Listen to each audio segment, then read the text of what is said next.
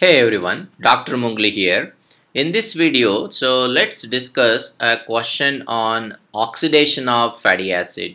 Let me quickly read this question for you. A 4-month-old child presents to the physician in a hypotonic state. The child has previously had a number of hypoglycemic episodes, at which times blood glucose levels were between 25 and 50 mg per deciliter. Blood work shows low levels of ketone bodies during hypoglycemic episodes. Increased urine carnitine levels were found. Free long-chain fatty acid levels were elevated in the blood, but no acyl carnitines. Elevated levels of long-chain dicarboxylic acids were noted. A liver biopsy shows elevated levels of triglyceride. A most likely defect is in which one of the following?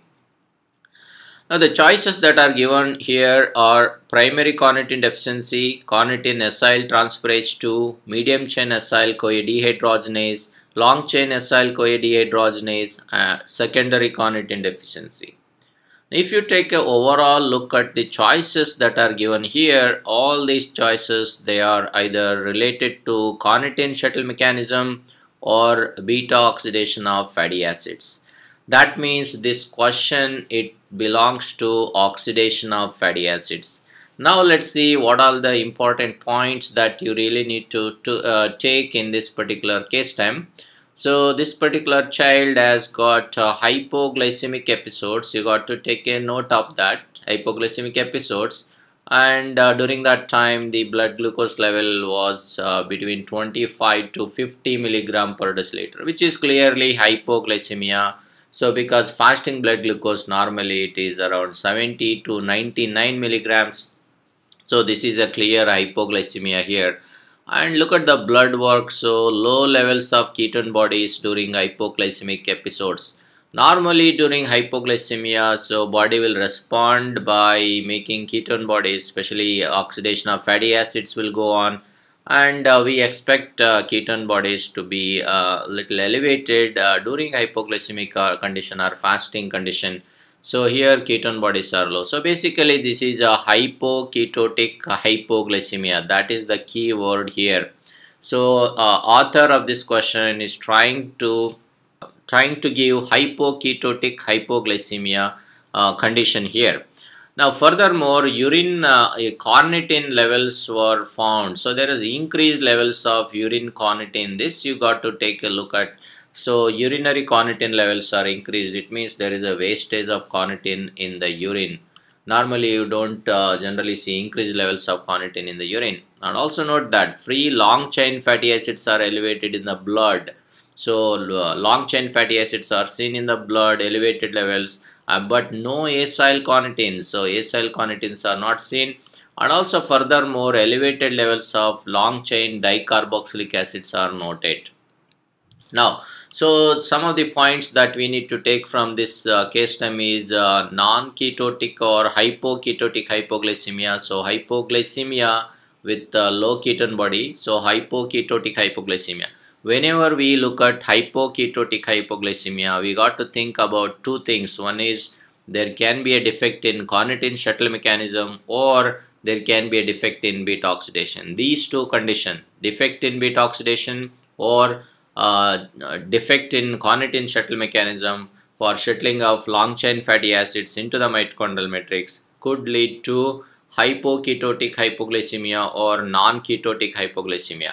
Now, urinary carnitine levels are elevated, long chain fatty acids are elevated in the blood, and no acyl carnitines are found, but long chain dicarboxylic acids are found in the blood. So now there are four things here. One is elevated levels of carnitine in the urine. Second is long chain fatty acids are elevated in the blood, and no acyl carnitines elevated here in the blood, and long chain dicarboxylic acids elevated in the blood. Now, one of the points that you need to take here is no acyl carnitines elevated in the blood. So note that whenever there is a defect in beta oxidation per se, defect in any enzyme that are involved in beta oxidation, will lead to elevation of acyl carnitines. I'm going to explain you why exactly acyl carnitines will be elevated in the blood whenever there is a defect in beta oxidation process. Now,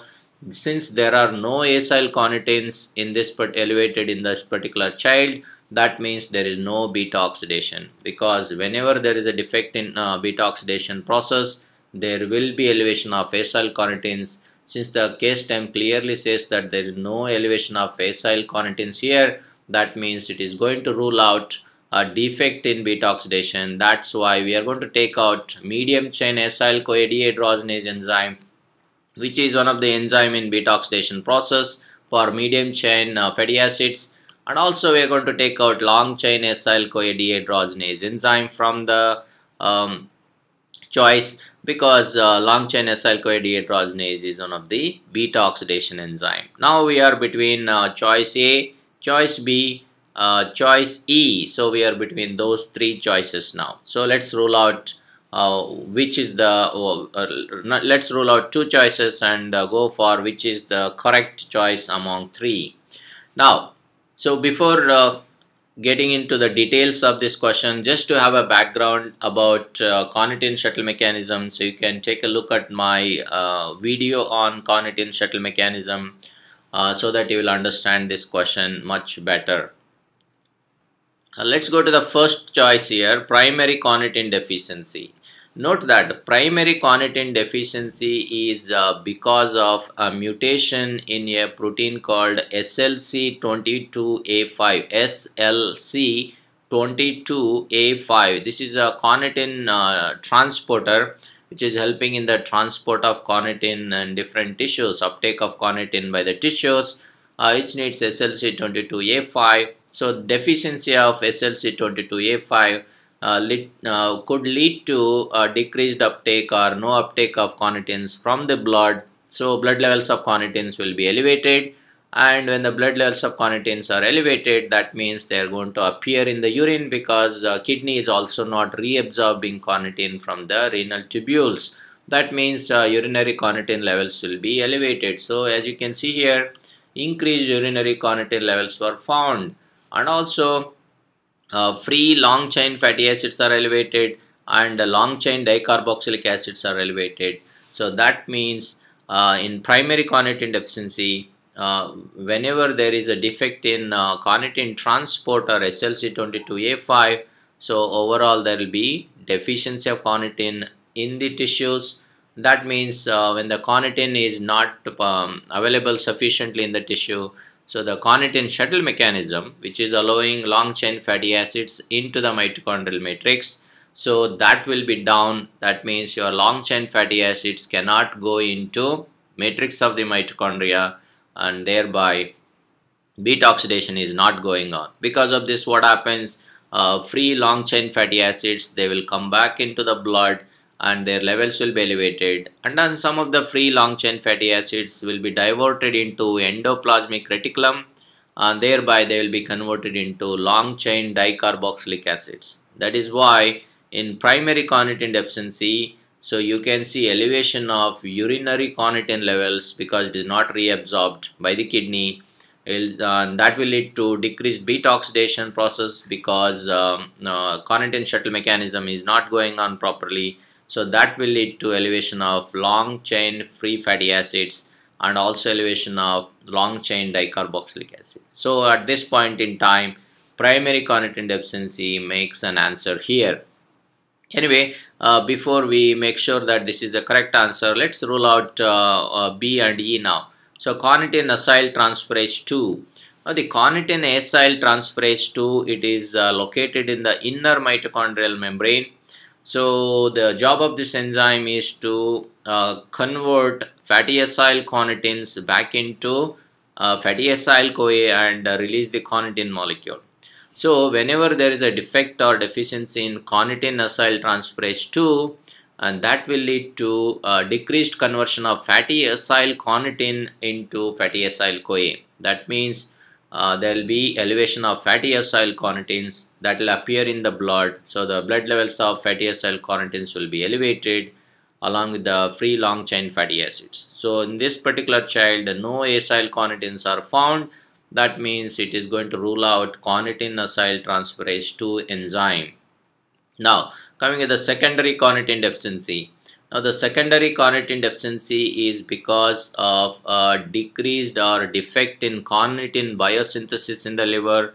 Any enzymes that are involved in biosynthesis of carnitine can be deficient, or it can be because of liver failure where carnitine synthesis is decreased in the liver, or it can be because of deficiency of essential amino acids, especially lysine and methionine, because lysine and methionine is used in carnitine biosynthesis, or it can be because of hemodialysis in renal failure, because hemodialysis process itself causes decrease in carnitine.